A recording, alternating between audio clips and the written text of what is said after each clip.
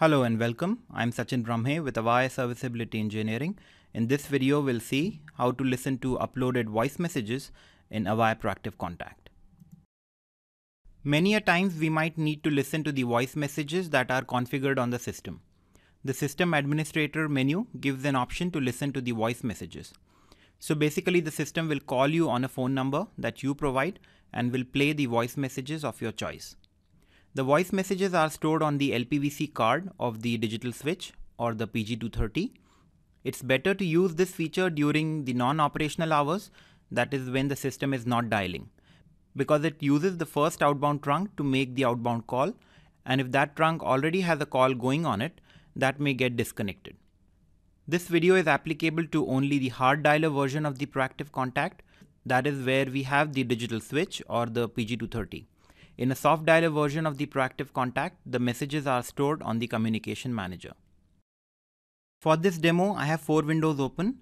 On the first one, I have logged into the System Administrator menu using a Sysarium type of account, and I have 2 more SSH sessions open.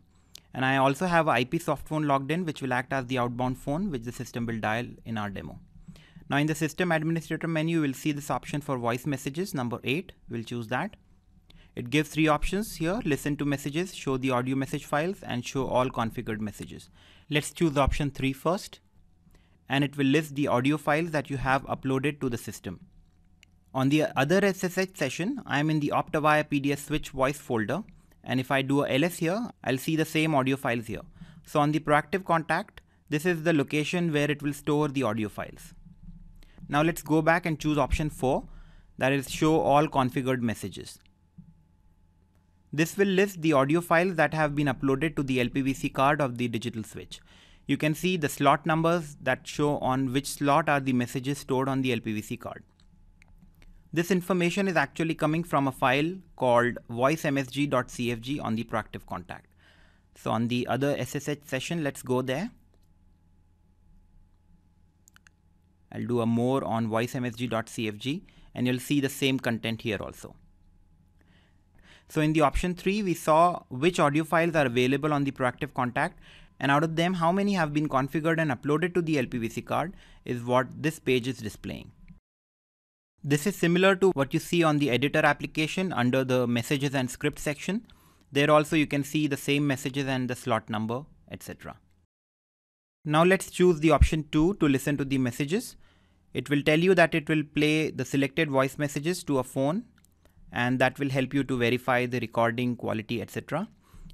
It also warns that it will use the first outbound trunk to make the outbound call, and if a call is on that line, it will get terminated.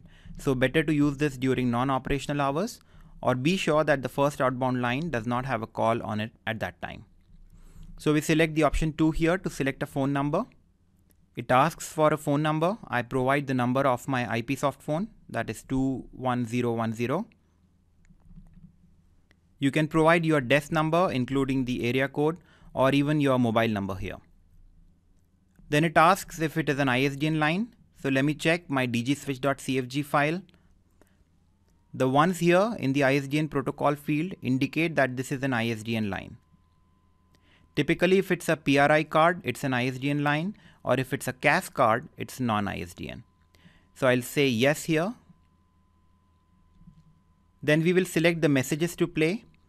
Here you have to provide the message number or the slot number of the message.